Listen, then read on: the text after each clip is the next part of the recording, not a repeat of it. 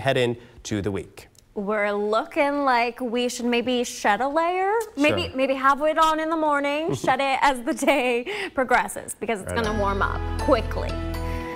All right, you guys, we are looking out at Pismo Beach, brought to you by 805 Webcams, and you'll notice it starts off pretty cloudy along the coast, and then that cloud layer is going to dissipate as the day progresses, and that's really going to be the theme all week long.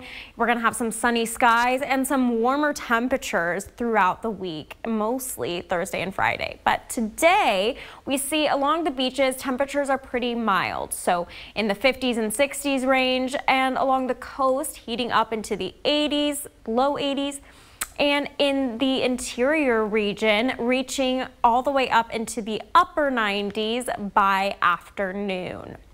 Now there is some fog that's going to be lingering around along the beaches and coastline in the morning hours. And there is a heat watch to look out for. Now this area of yellow does look concerning, but keep in mind that this just means there is a heat event coming up this week. So no advisories or warnings have been issued yet. We just know that it's gonna get warmer as the week progresses. So temperatures are gonna be heating up all along the central coast as we get into the week, and we can expect that Thursday and Friday to continue before it backs off later this weekend. Right now, temperatures sitting mostly in the upper 50s range with some outliers there around Cuyama at 73 and Isla Vista 61, Santa Barbara 61 as well.